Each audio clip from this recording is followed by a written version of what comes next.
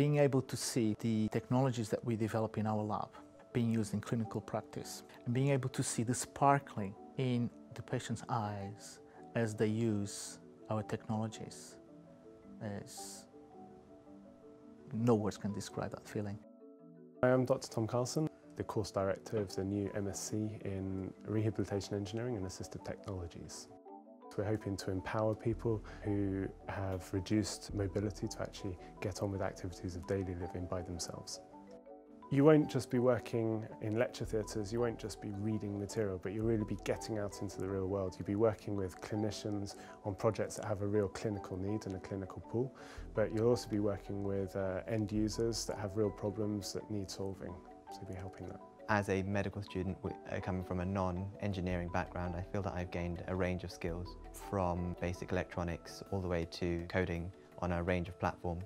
I enjoyed having the opportunity to carry out my own experiments, recruit participants to that experiment, and to then organise that and take control over the way that experiment is run. I think it's an exciting collaboration, the work between the university, RNOH and Aspire. I think it's a great multidisciplinary team with the potential for lots of future productive research. I think having patients and ex-patients involved with clinicians, therapists, doctors, nurses and the researchers, I think, must give the best chance of useful, productive outcomes from research in the longer term. The understanding that the research and practical application need to come together to create a difference for the patients that we're trying to help.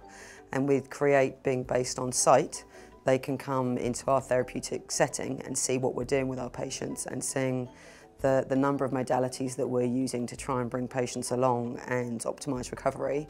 You might be really hooked in the research and want to stay on, pursue a PhD or a research assistant sort of post, but equally you might be inspired to creating some new technology. You might want to be entrepreneurial and we can help you spin out new companies. Or you might get more involved in the hospital side of things and perhaps work towards becoming a clinical engineer or a clinical scientist.